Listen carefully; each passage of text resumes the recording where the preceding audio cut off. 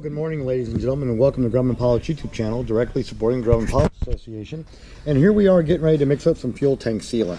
Now, this is going to be the high adhesion part A. It's a paintable sealant. We'll be putting the first layer on with this. This is a lot thinner than the compound B, which will be a little thicker, which will come and seal over the top of it. But we want the thinner, you can call it runnier, even though as you can see in the can, it doesn't run very much.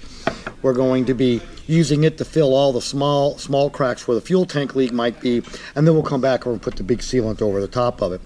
But it's very important when you're doing fuel tank sealant that you use a scale, and it's a 10-to-1 mix.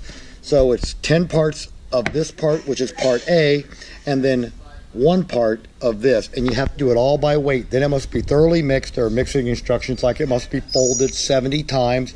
And because this part is called A2, it means it has a 2-hour working life. So from the time I begin mixing to the time that I can't paint it on anymore is 2 hours. And then after that, we let it cure for a day. Tomorrow we'll be putting the B2 in.